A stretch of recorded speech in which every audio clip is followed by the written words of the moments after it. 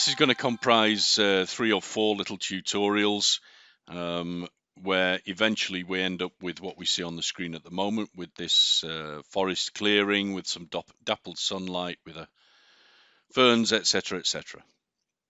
So we're going to look at multi-layered ecosystems, painted ecosystems, and how to produce dappled sunlight. So our starting point will be a simple 2-dimensional plane that fills up our viewport. I've already added a base material. It's just a simple material based on a fractal, which is there. Okay, so it's grainy fractal and a color map, which shows us our shades of brown. Fairly simple. I added a little bit of bump just to make the place a little bit more interesting. So let's go ahead and create our first ecosystem, because this is going to provide several details which we can carry through onto the other layers. So what we're going to do is we're going to add some plants.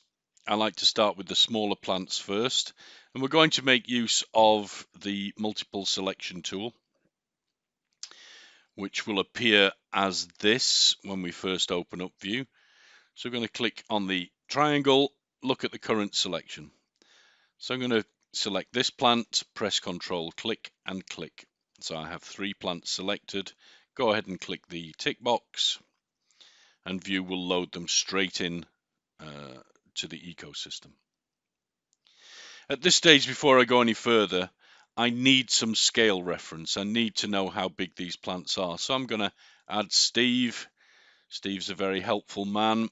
He often helps in my renders just to get an appreciation of scale within the scene.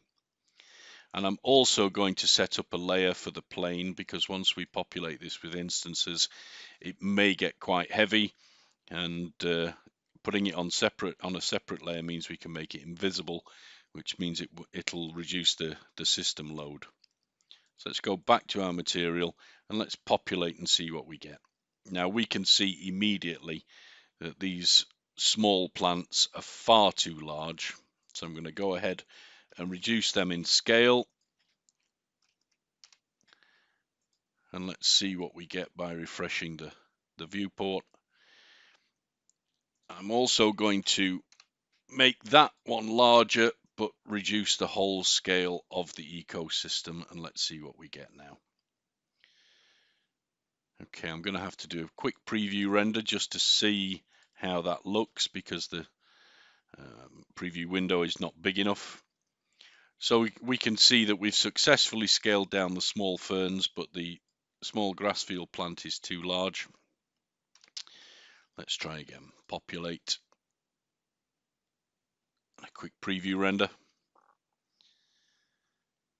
Okay, that's fine for now. We may revisit this later, but whilst we're building up the ecosystems, I'll leave the final tweaking for the end scene.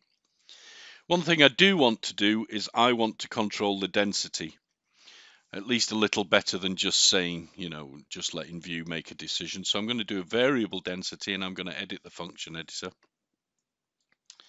make some space to work, and I'm going to set up a very quick filter so that I can tweak the distribution of these items. I'm going to add a simple fractal, and I'm going to add a opposite filter. Okay, so we're going to connect those through to the density and connect the filter through to the simple fractal. Let's tweak the simple fractal because I want a sensible distribution, i.e. I want some patches to be visible in the scene.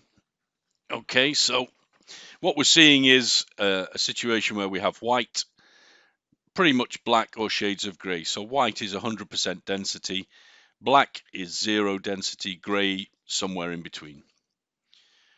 Now we can tweak that by just increasing the gain, so we get harder edges to our patch. So if I make that a dynamic ecosystem, we can see what's happening in the preview window as we go. So you can see now we're getting some open areas, but I want to increase the functionality here, so I'm just going to export or publish some of the features. Now the largest feature in this particular setup is what controls the ratio of black to white. So you can see I don't want massive areas populated, I just want these small patches. So I've done an opposite filter so that I reverse the black and the white. So I'm going to publish some parameters, publish, and I'm going to call this empty patch size. We're going to have to define a group for it, and it's going to be in the group which is distribution. All the group does is it groups all of the functions related to this material all together in one place.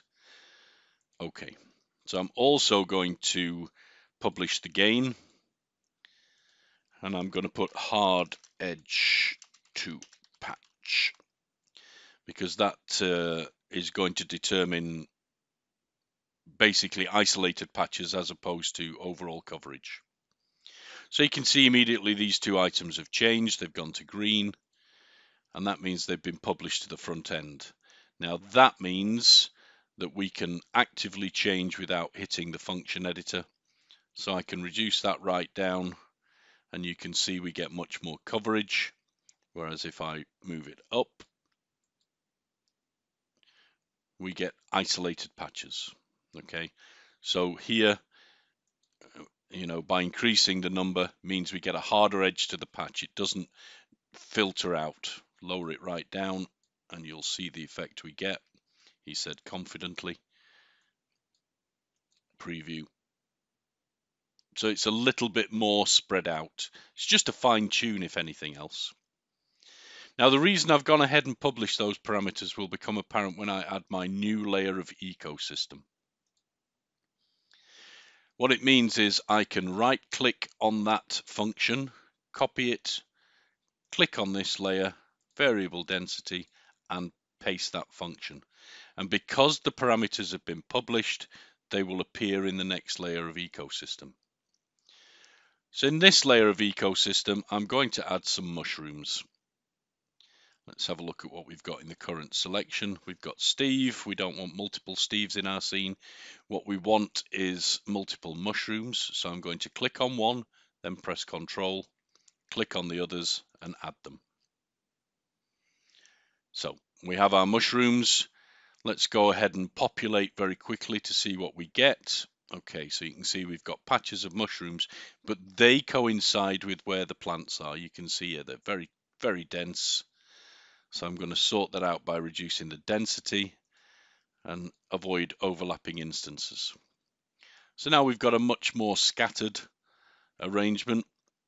Again, we can tweak this a little bit further, populate. We're down to 1,367 instances. Might increase the density a little bit more, populate. But again, this is fine tuning for later. So I'm going to go ahead and add another layer of EcoSystem. I'm going to variable density it again, and we're going to add some instances, and what we're going to add on this layer are some sticks. These sticks have been produced using photogrammetry, not by myself. I acquired these from the store. No, we don't want a trunk, but we want a stick. Got our 4 items, so we'll add them. It may take a few seconds for you to chug through these. Remember, the more instances you select, the longer it will take for you to add them all. But we've got them all. We don't want a 50% density, but we'll do a preview. There we go. So we can see them starting to enter. They're a little bit too large for my liking, so I'm going to scale them down. Preview, and again we'll tweak the distribution so that they go into some of those open areas. Let's see what we've got now. Still far too many sticks, so we'll just reduce the density a little bit more. Do a quick preview render.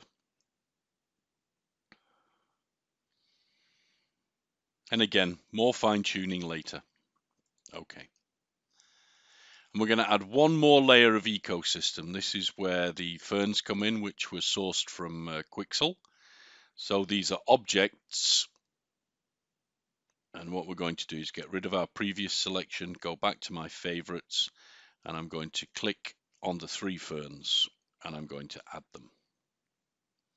Again, dependent upon the size of the file that you're adding and how many you're adding, it may take VUE a little bit of time to chug through and load all of the assets. So they're in. We want variable density again, so we'll paste the function again, and we'll tweak the scaling because a difference of size 1 is far too much, and we'll populate. Now they're coming through again. This is why my assistant Steve is in the scene, so we can see how big the ferns are relative to himself. So I'm going to just increase the scale, populate, because I want them to be quite well established, healthy specimens. And we also need to just check our distribution. Okay, and let's do a test render.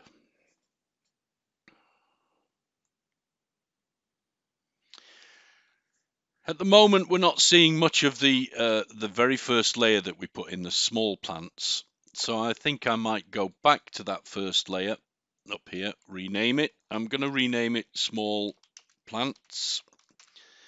It's a good discipline to get into, adding names for layers. It does make life a lot easier, and especially as we're planning to save out this ecosystem so we can use it over and over and over again. So now we can see the smaller plants are coming through, we can see the mushrooms, we can see the ferns. So at this point, I'm going to go back through and I'm going to make them dynamic populations, see what they are, and name the layers accordingly. Mushrooms. We'll call this one sticks. And the last one is going to be ferns. And we'll rename the whole thing because this is, let's call it Woodland Groundcover. Excellent. So that's okay, and we'll go ahead and we'll save that material. Remember, we don't want to redo this over and over and over and over. So I would save this, and I think I already have. Can't see it at the moment because we're waiting for VUE to refresh all of the different materials I've got here, but we'll save that as Woodland Groundcover. Copy that, paste that, and save. Okay, so that's saved out. Or it's not, it's just writing the file. Okay, good, done. So that's part 1 of our scene. Let's just rotate it back so we're not seeing any of the ground because we want the scene to fill the viewport. In the next video, we'll look at importing an asset and looking at a global ecosystem of mushrooms. If you remember back in our very first image, let's go back to the first image, just remind ourselves of where we're heading. So we're going to look at importing this log, these mushrooms, and possibly a little bit more tweaking on the material. I hope you found this useful. Please look for us on social media and give us some feedback. Thanks for watching. Bye-bye.